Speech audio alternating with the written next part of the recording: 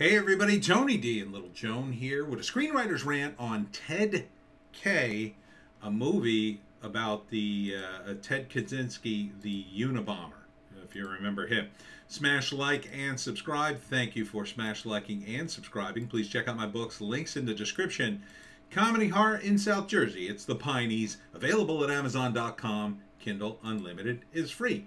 Now, Ted starts off as in this trailer as a hippie living in the woods and loving nature, but then modern man keeps thwarting him, and it makes him angry, and he writes letters to the editor which go nowhere, and eventually he becomes the Unabomber because he can't take the encroachment of man. He wants to live like a hermit,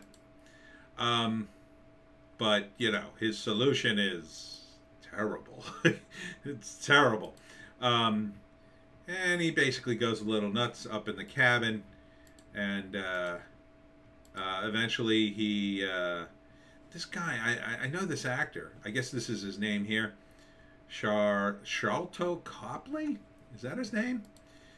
The life and crimes of former math professor turned serial killer Ted Kaczynski, aka the Unabomber, has been the subject of books, TV, films since his arrest in '96, but Tony Stone's film Ted K appears to be the first movie to serve as a character study of the infamous terrorist. Ted K's new trailer offers an extended look of Sharlto Copley, District 9. Oh, that's where he's from. Okay. Yeah, he's a pretty good actor.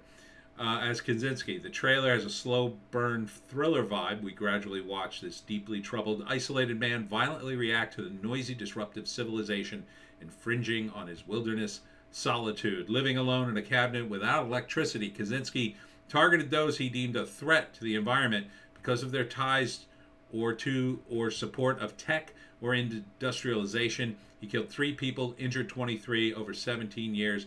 He is currently serving 8 consecutive life terms in prison without the possibility of parole. Ted K will be available in theaters and on demand February 18th. So he's a really good actor. So yeah, I thought he looked familiar. And this is one of his bombs. He did some nasty things, Ted Kaczynski. I mean, he made these bombs with like nails in them and stuff, and it's just awful. And that, you know, he just, I think he just lost it, is what it boils down to. But he was a smart guy to lose it, so he used his intelligence to avoid the law for a long time. I mean, there he is, the Unabomber. How are you going to tell who the hell this guy is? For a long time, they couldn't figure out who he was. And it's called Ted K. Oh, here's some, directed by Tony Stone. Let's see if we can get the rest here. I can't. Directed by Tony Stone. I can't see who the writer is.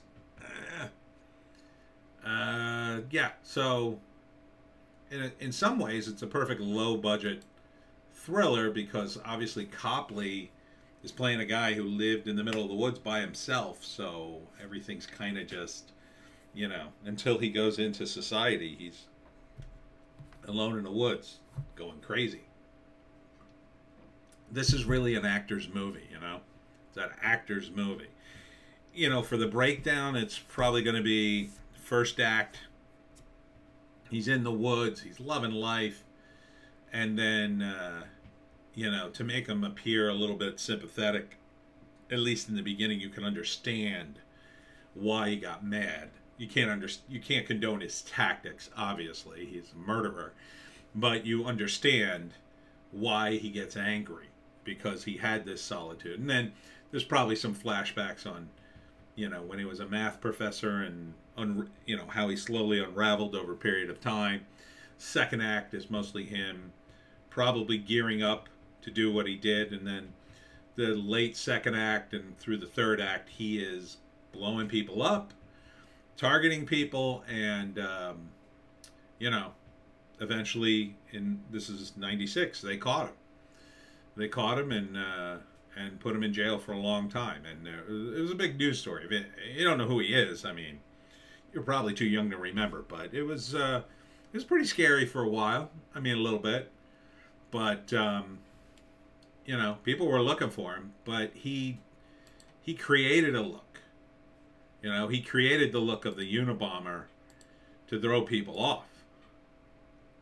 Not that, but so, and he was a math professor, so he wasn't an idiot, but he probably had some mental problems. And you know, there's a bit where he puts the gun underneath his chin, so maybe he was suicidal, maybe he thought he would kill himself, but he couldn't do it. So, is it going to be a good movie? I go back and forth with the bio movies because it's tough to do a bio movie, stay true to the source material, and make it dramatic and interesting. This may be an exception because it's a portrayal of madness. It's a portrayal of a guy losing his sanity over a period of time. But is that all that interesting is the question. You know, because I think when people sit down to watch these movies, they kind of want to learn. You know, they kind of want to learn about this guy and see it dramatized in such a way that they learn something about the events. And I think you would in this, at least from Ted's point of view. And, you know, I hope they wouldn't take too much liberties with this, especially since, well, it feels like it happened relatively soon, but it's almost 30 years ago, I guess. Yeah, so it was about 25 years ago. 25 years ago. So, yeah, Ted K. Would I see it? It's not the kind of movie I need to see. I mean, I was alive for this. I mean, I was 30 when this, you know, in my 20s and all the way up to 30 when this was news. So I followed it pretty closely. So for a guy like me, you know, I don't know if I want to see it. I could read about it. I know most of the details. You know, I would, however, to see this actor. Copley is a really good actor. So, you know, there's that. I mean, he's the kind of guy, you know, he's like a De Niro type. He, you know, most of his acting has been these really sort of tough roles, these interesting characters.